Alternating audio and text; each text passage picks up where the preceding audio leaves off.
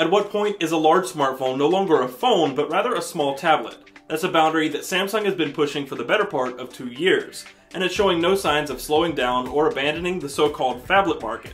I'm Taylor Martin, this is Pocket Now, and this is our full review of the Galaxy Mega 6.3. As if the name wasn't a dead giveaway, the Galaxy Mega is a huge phone. It's the first thing you'll notice once you see the phone in person.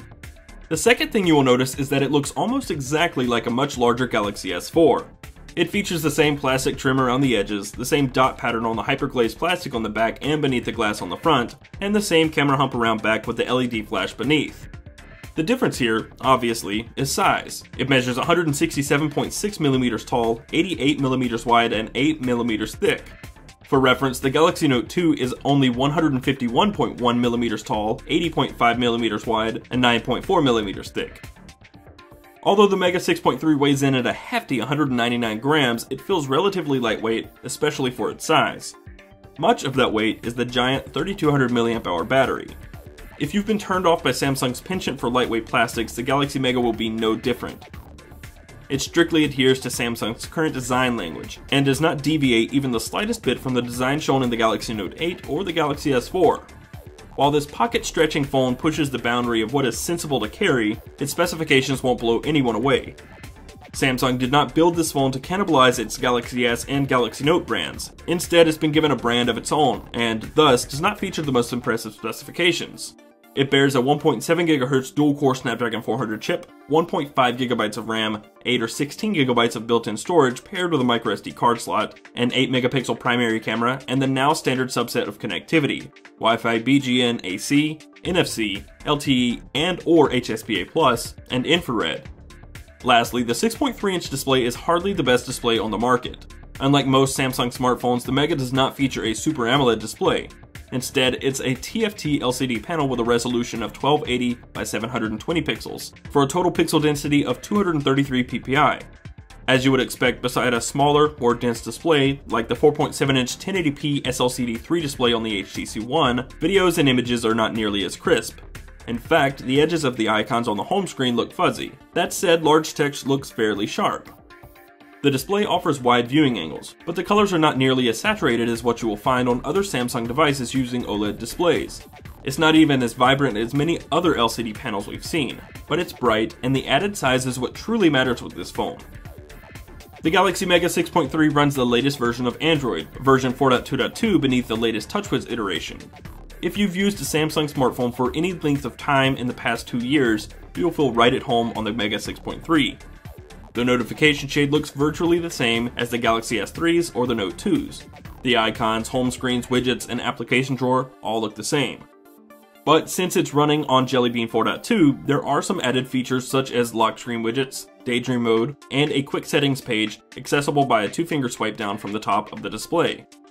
And many of Samsung's features we have come to expect are present, such as multi-window, S-Voice, motion controls, S-Memo, a custom photo gallery, and much more. However, it's important to note that this version of TouchWiz is not the full-blown TouchWiz you will find on the Galaxy S4. You will find AirView, the ability to preview select content by hovering your finger over various things. And like on the S4, the light will follow your hovering finger around the lock screen. You will also see the new tabbed layout if you take a quick trip to the settings application. There, you may also notice there are several things missing, such as air gesture, smart pause, smart rotation, or smart scroll. It's also missing dual camera and drama shot in the camera app, and many more features. There are also several built-in apps missing, like S-Health.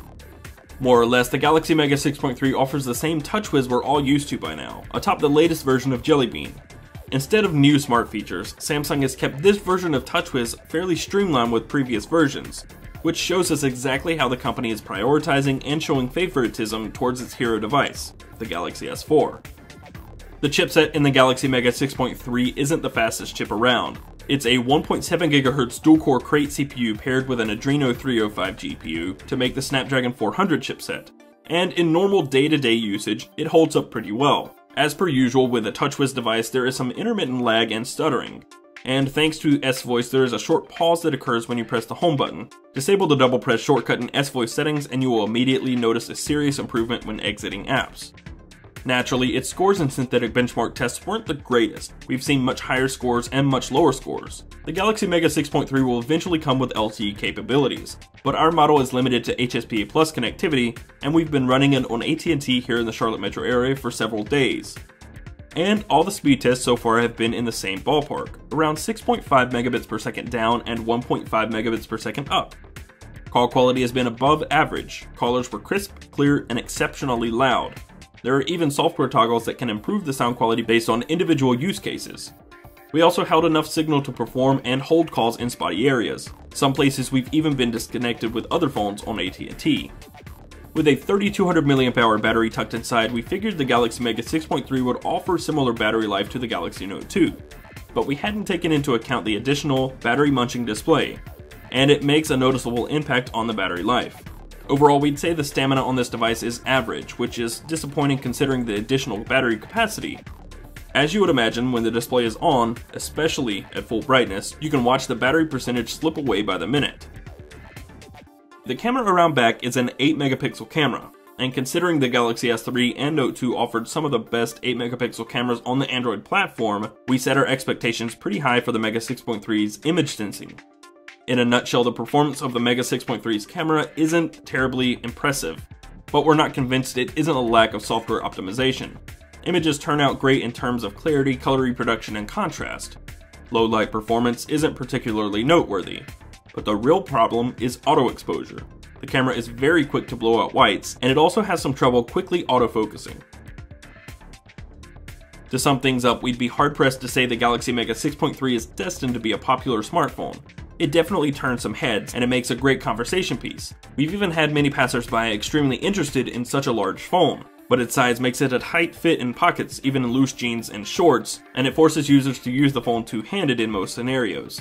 It's a great thing if you're after additional display space that still fits in your pocket, a smartphone that can play the part of a small tablet and a smartphone, and for that, we love it. But this smartphone is clearly not for everyone. We give the Galaxy Mega 6.3 an 8 out of 10. That's going to wrap up this review. If you enjoyed it, be sure to click the thumbs up button and subscribe and follow us in all the typical places. Before we go, we'd like to give a final thanks to our friends at Negri Electronics for lending us a Galaxy Mega 6.3 for this review. As always, I'm Taylor Martin, and I'll see you soon.